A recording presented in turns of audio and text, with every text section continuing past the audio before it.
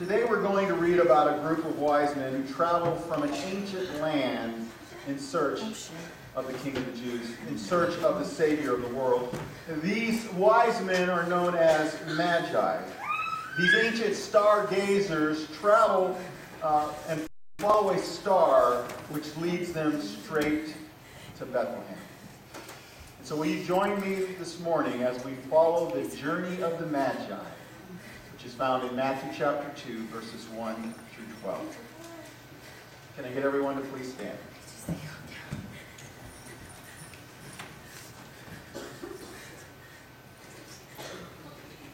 Now after Jesus was born in Bethlehem of Judea, in the days of Herod the king, Magi from the east arrived in Jerusalem, saying, "Where is he who has been born King of the Jews? For we saw his star in the east and have come to worship him." When Herod the king heard this, he was troubled, and all Jerusalem with him. Gathering together all the chief priests and the scribes of the people, he inquired of them where the Messiah was to be born. They said to him, "In Bethlehem of Judea, for this is what has been written by the prophet. And you, Bethlehem, land of Judah, are by no means least among the leaders of Judah. For out of you shall come forth a ruler who will shepherd my people, Israel." Then Herod secretly called the Magi and determined from them the exact time the star appeared. And he sent them to Bethlehem and said, "Go and search carefully for the child, for when you have found him, report to me, so that I too may come and worship him." After hearing the king, they went their way, and the star which they had seen in the east went on before them until it came and stood over the place where the child was. When they saw the star, they rejoiced exceedingly with great joy. After coming into the house, they saw the child with Mary his mother, and they fell to the ground and worshipped him. Then opening their treasures, they presented to him gifts of gold, frankincense, and myrrh. And having been warned by God in a dream not to return to Herod, the Magi left for their own country by another way. Hallelujah. Let us pray. Dear Heavenly Father, Lord, we do thank you. We do thank you for this story of the Magi, Lord, of these wise men going and looking for the Savior of the world. Lord, we thank you that it wasn't just a story of the past, but it is a story for all time. That Jesus the Savior is to be sought by all men. Lord, help us to seek him not with our minds, but also with our hearts, Lord. And we thank you once again, and we pray this in Jesus' name. Amen. Please be seated. Now, many of the scholars that are out there believe that the Magi, or the wise men, that they came from Babylon. And if that's true, then that means it probably took them several months, if not a year or two, to get from Babylon to Bethlehem. That's because they couldn't travel like we do today. For example, John and Tammy Arnold just got back from New Zealand. You know how far... Amen. Amen. Let's give them congratulations. They're really there. Now, Tammy would be here, but she had shoulder surgery, and she's home recovering from that. So make sure we pray for her as well. But it's 7,100 miles from Portland to New Zealand. And yet it didn't take them years to get there. It didn't take them months to get there. It didn't take them weeks to get there. It didn't even take them days to get there. It took them less than 24 hours to get from Portland to New Zealand. If only the Magi had a private jet. Amen? Now the reason I bring this up, or the point I'm trying to make, is that this was no easy journey that they were on. In fact, it would require a rather large entourage to be able to bring the supplies that they would need, the food and stuff like that. It would require a lot of money, and like I said, it would also require a lot of time. It wasn't like going to the Festival of Lights in Portland at the Grotto. I mean, have any of you ever been to the Festival of Lights, the Grotto in Portland? They have about 160 concerts there, Christmas concerts there. They have 500,000 Christmas lights set up. It's supposed to be one of the most amazing Christmas light shows. But you know what? I didn't see anybody's hand come up. And so it kind of tells you something. It tells you that that's really something you can take or leave. It's an option. But you know what? When the Magi set out for Bethlehem, it was not an option for them. And it was not some simple 2-hour trip like the trip to Portland to see the Festival of Lights. In fact, it was the most significant event of their lifetime. And let me say this as well. It is the most significant event in human history. It was historical, but not really historical in the way that we normally think of historical. For example, John Glenn, we just lost astronaut John Glenn recently. In fact, they had his memorial service, and if you were watching TV at all yesterday, you probably saw it on the news. John Glenn was the third man and the first American to go into outer space.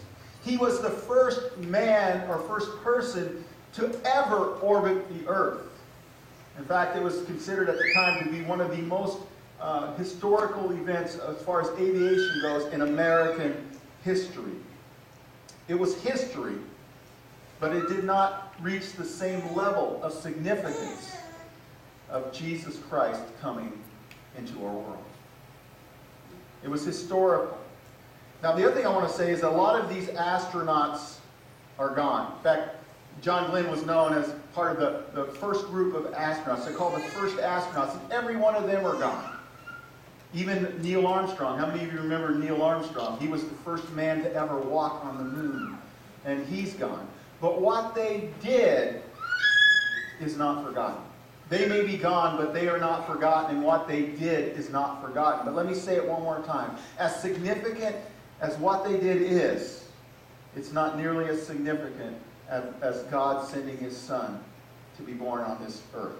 Now, last week I talked about the importance of having perspective. If you remember right, I talked about how perspective helps us to understand what's truly important in life. Let me show you, based on what I just said, let me show you how perspective works. What's more important? Going to see a light show in Portland at the Grotto? Or man going into outer space? Or man walking on the moon? Which is more important? I think most of us would have to say man going into outer space, man walking on the moon. That's perspective. That's what perspective does for you. It helps you to see what's most important. Now let's do that one more time. What's more important, man going into outer space, man walking on the moon, or God sending His Son to this earth? You know what? Going into outer space is pretty cool. I think just about every boy dreamed of going into outer space. That's pretty cool. That's pretty significant. But you know what? It's not nearly as significant, or it doesn't rise to the same level of significance as God sending a Savior to our world. And that's far more important. Let me say this as well. The more wisdom you have, the better your perspective will be. Let me say that one more time. The more wisdom you have, the better your perspective will be. Now, these magi were wise men. See, they were wise enough to recognize that God had placed this star in the sky, and they followed that star straight to Jesus. They sought Jesus. And let me tell you something this morning. Wise men and women still seek Jesus today. I said wise men and women still seek Jesus today. Like I said, wisdom gives us perspective. The more wisdom we have, the better our perspective is. And that's why wisdom is so important. In Proverbs 2, verses 2 through 5, it says, "Make your ear attentive to wisdom. Incline your heart to understanding. For if you cry for discernment, lift your voice for understanding. If you seek her as silver and search for her as hidden treasures, then you will discern the fear of the Lord and discover the knowledge of God." Now let me say this. I don't believe that wisdom is the same thing as understanding. I don't think wisdom is the same thing as experience. That's because you can have understanding, you can have knowledge, and you can have experience and still not have wisdom. I mean, all of you, you have somebody in your life who's really smart, or you have somebody in your life who's got a lot of life experience, but they do really, really stupid things. I mean, you watch them and you go, man, why would you do that? I mean, anybody with half a brain wouldn't do that. I mean, anybody with wisdom wouldn't do that. And so you can have knowledge, you can have understanding, and you can have experience, but that doesn't guarantee that you'll be wise. Now, here's what I think wisdom is. I think wisdom is a combination of knowledge and experience and faith in God. I think it's a combination of all three of those things. I mean, wisdom doesn't really matter if you don't end up in heaven, amen? It really doesn't matter at all. And the beautiful thing about wisdom is that anybody can have it. Wisdom isn't just for the intellectual. Wisdom isn't just for the rich, the wealthy. It isn't for the powerful or for the influential only. Wisdom is available to every one of us. How do we know that? We know that because of James 1:5, where James says this. He says, "But if any of you lacks wisdom, let him ask of God, who gives to all generously and without reproach, and it will be given to him." And so all we have to do is what? Ask. All of us can have wisdom. All we have to do is ask, and it says that God will give it to us. You know, as we think about these wise men, you want to know one of the reasons that they were wise men? It was, despite the fact that they were men, they asked for directions. When they got to Jerusalem, they pulled into the local camel garage and they asked for directions. Most men don't do that, do they?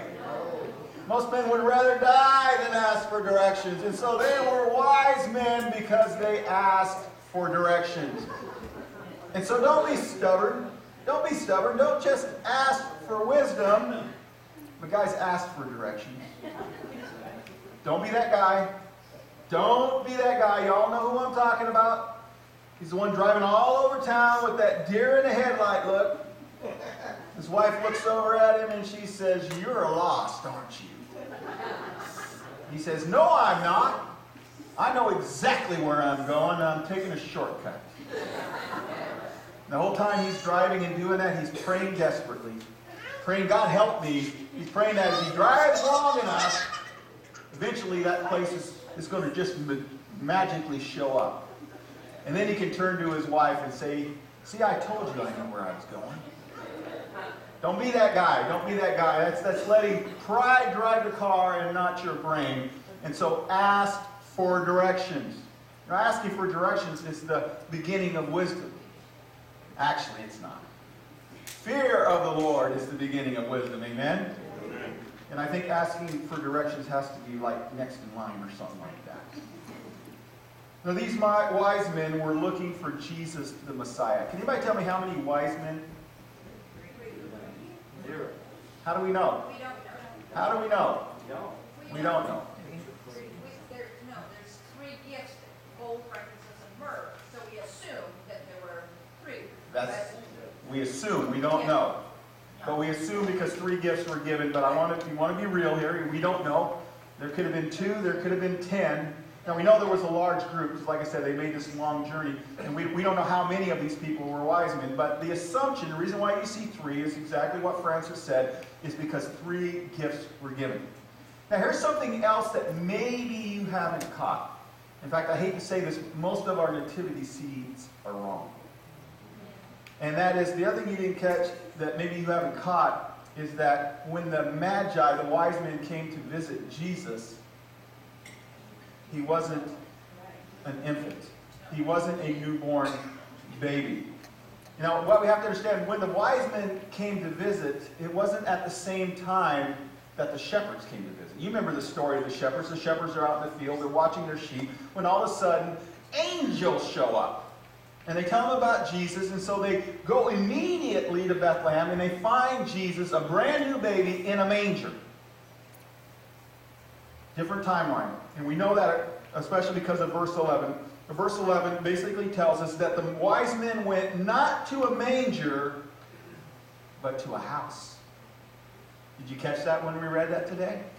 Not to a manger, but to a house. It seemed that enough time had elapsed between the visit of the shepherds until the Magi come, that Mary and Joseph and Jesus were now living in a house.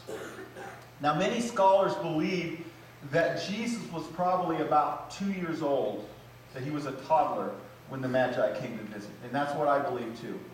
And there are several reasons that they come to that conclusion and that I come to that conclusion. The first one is, if you noticed in verse 1, it says after Jesus was born. It says after. And so it tells us it's not at the same time. Another reason that we believe that is because Herod asked the Magi when the star appeared. And that assumes that that's when Jesus was born. And when you add the fact that Jesus was in a house now, you add to the fact that it probably took them several months, if not a year or two, to get there. And then on top of all that, which isn't in our story, but you probably know it, when Herod found out that Jesus was born, what did he do later on? He tried to kill all the male children that were 2 years and under. So why 2 years? Because that's when the star appeared. That's when the star appeared. And so that's why I think when you add all that information up, it just really, I think it's convincing that Jesus was probably a toddler. Probably a toddler. Now, the one thing we have to ask, I mean, I'm sure you're thinking it right now, is why would Herod want to kill Jesus? Why would anyone want to kill a baby, a toddler? Why though? I mean, what kind of a threat can a little baby be? Can you throw a baby rattle at you or something like that? What kind of threat is that? King of the Jews. Yeah.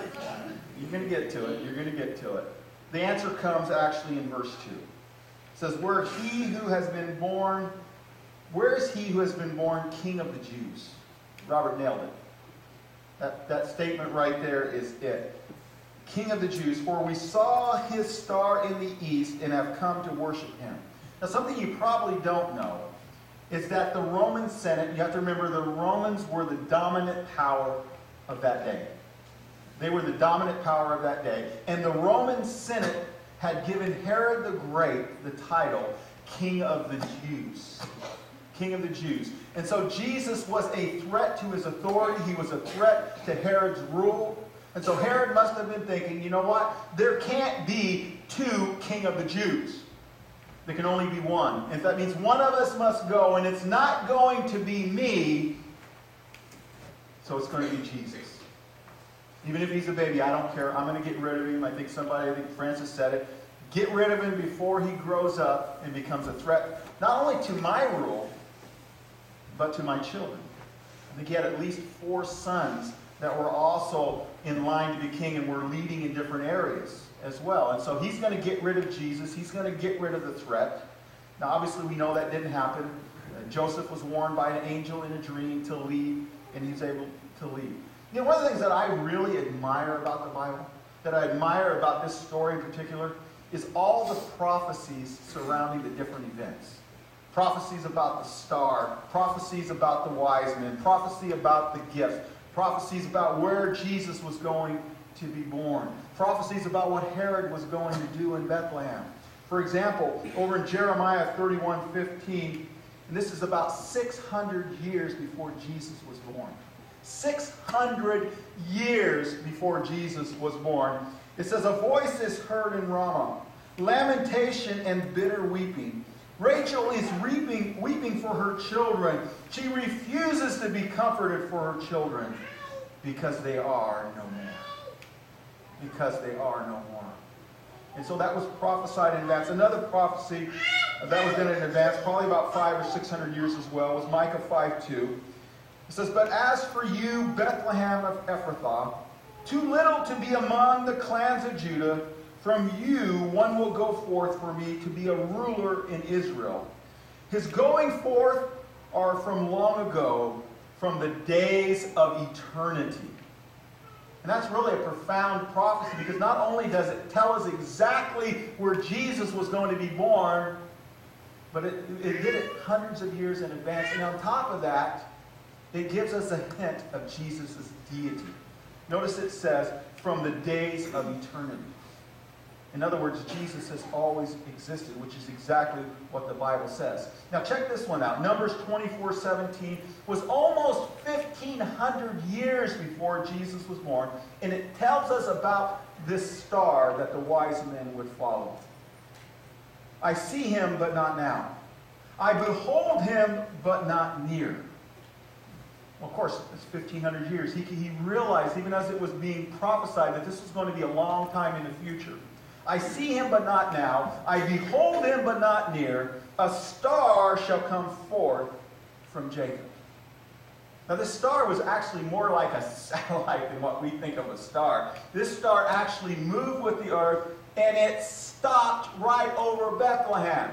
I mean, how many stars do you see do that today? That sounds more like a satellite. We see the satellites up there, and we can make them stop wherever we want. But the problem is, they didn't have any satellites back then.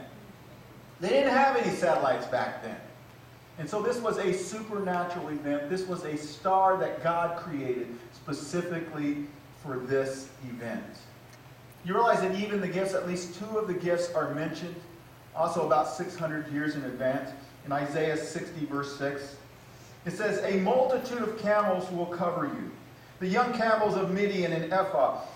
All those of Sheba will come. They will bring gold and frankincense. You catch this? And will bear good news of the praises of the Lord. You know, it's just amazing how much is there. Let me just say this right now. These wise men were not following some story created for man. They weren't following some myth like the Fountain of Youth. They weren't following some myth like King Solomon's mines. They were following a star that God had created just for this occasion. They were following hundreds of prophecies that had been prophesied for hundreds of years about this event at this exact time in history. Now check out Romans 5:6. Romans 5:6 says, you see at just the right time. You see at just the right time, when we were still powerless, Christ died for the ungodly. At just the right time. I've told you guys this before. Some of you probably haven't heard this. But it was at the exact perfect time in human history that Jesus came. For one thing, the Romans were in authority. They had been in authority for about 600 years total. Probably about halfway mark here, a little bit less. And there was what was known as the Pax Romana. And that's known as the Roman peace. That's one thing the Romans did. They ruled for about 600 years, and during their reign, there really wasn't any other authority. And what they did is they made it safe to travel.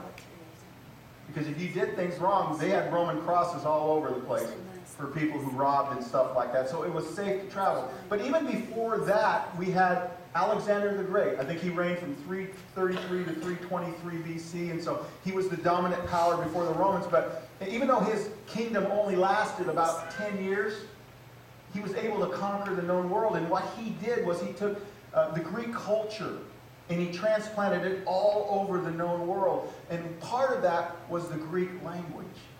The Greek language known as Koine Greek. And so don't let it be a surprise that our New Testament is written in what language? The Koine Greek, the original language in Koine Greek. Why? Because there was one universal language that people knew. And so God could take it out and communicate His Word. And so you add all the prophecies into this, and you add to the fact that the Bible was written over 1,500 years by over 40 different authors. It was written on 3 different continents in 3 different languages. And yet it is one story from beginning to end. It is His story. You know what that should do? That should give you an awful lot of confidence in God's Word. When you put all these pieces together, you realize that this book is not man's book. This book is God's Word. And you should have confidence in this book. Amen? Amen. You know what? When you put this all together, what it should really tell you is it matters how we celebrate Christmas. Now, Christmas may be a national holiday in America, but let me tell you something this morning. It is so much more than that. See, Christmas represents hope to a fallen world. Christmas represents God's love. It represents God's peace. But to be able to see this, we have to have wisdom. And so that's probably why we have this story about the wise men in the Bible, so that we can understand that Christmas isn't about pageantry, it's a matter of wisdom. It's a matter of wisdom. Wisdom sees past the superstition of Christmas. Let me say that one more time to make sure you get it. Wisdom sees past the superstition of Christmas. Now, when I say the superstition of Christmas, I'm talking about that chubby guy in a red suit with a bunch of reindeer.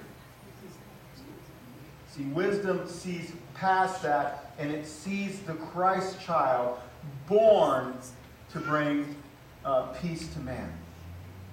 But it takes wisdom to be able to see that. And you know what? We see wisdom in action as we see those three wise men. When they see Jesus, what do? They bow down and they worship him. So let me say this morning. Wise men and women not only seek Jesus, but they worship Jesus.